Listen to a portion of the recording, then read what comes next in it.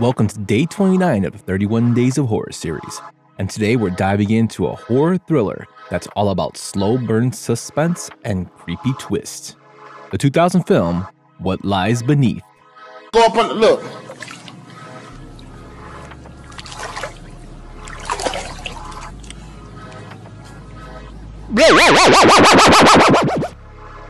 Now, this isn't just your typical jump scare horror flick. This one builds tension so well that by the end, you're questioning your own damn reflection.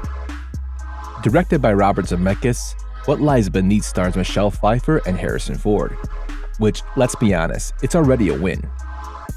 Pfeiffer plays Claire, a woman dealing with the whole haunted house situation. But here's where it gets good. It's not just a house, it's her marriage, her past, and that damn bathtub. This movie makes something as simple as a bath turn into one of the most unsettling things you'll ever see.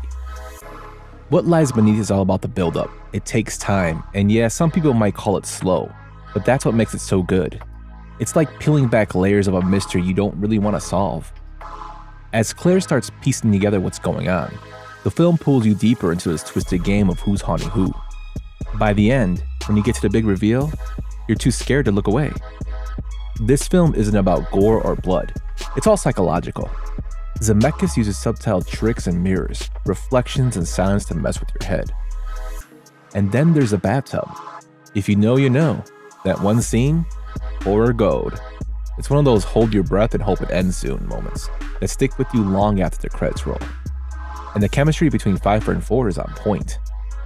Ford, who we're used to seeing as a hero, gives us a much darker, complex character here, while Pfeiffer is phenomenal as a woman spiraling into her own haunted reality.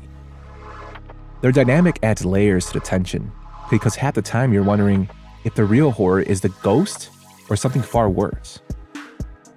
What Lies Beneath is a hidden gem of the early 2000s. It deserves more love.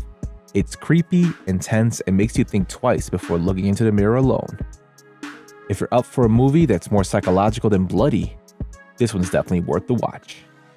I can't swim. How old are you? 6. Thanks again for watching, and be sure to check back tomorrow for our next installment of the 31 Days of Horror series.